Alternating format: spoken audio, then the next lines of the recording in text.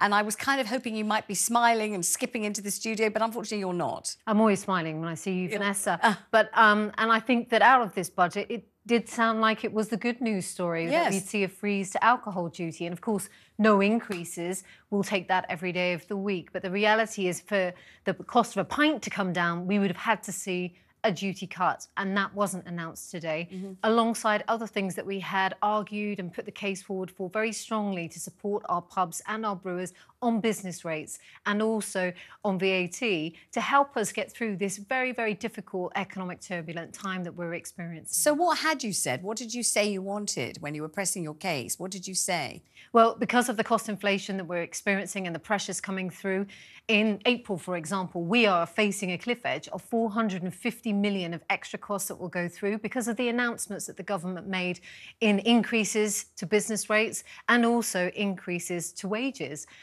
So the value of the save that we've made on alcohol duty of 114 million, it is good saving to be made, but the reality is against that 450, we're still under huge taxation pressures, and that's going to make it very difficult for pubs to have somewhere to go to pass that on to consumers. So talk to me about what it's like running a pub at a profit these days, because we know that pubs are closing down at the most frightening rate of knots, aren't they? Yes, sadly, 530 pubs closed last year, and we're still Wow. seeing that acceleration in the rate of closures. So we need to do everything we can to support our pubs. They're the heart of the high street. They are also at the hub of their communities, and without them, we'll be not only economically poorer, but we'll also be socially Yeah, poorer. The absolutely. huge value that they bring. So what we need is recognition of the pressure we're under, the serious compression that the pub sector has been through, particularly during the pandemic. We needed some relief. So the pressure now on them, and I'm afraid the closure rates are likely to increase, and we need to be leaning in to support business. I think that's what was missing from the budget today,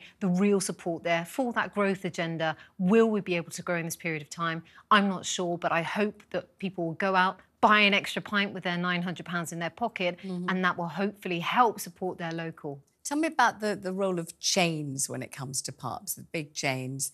Are they essentially kind of blotting out the small individual breweries and small individual pub landlords? Is We that how have it's working? a wonderfully diverse ecosystem of pubs up and down Right. this country. And if you think about a big chain like Wetherspoons, for example, it takes on big buildings in the heart of towns and cities around the country that others can't repurpose. It turns them into viable businesses and provides a value pub option for lots of people up and down the country, just as valuable as the independent in that local village that absolutely is the hub of that community, and the only place, or maybe the only public service that they have access to, Yes. is in their local pub.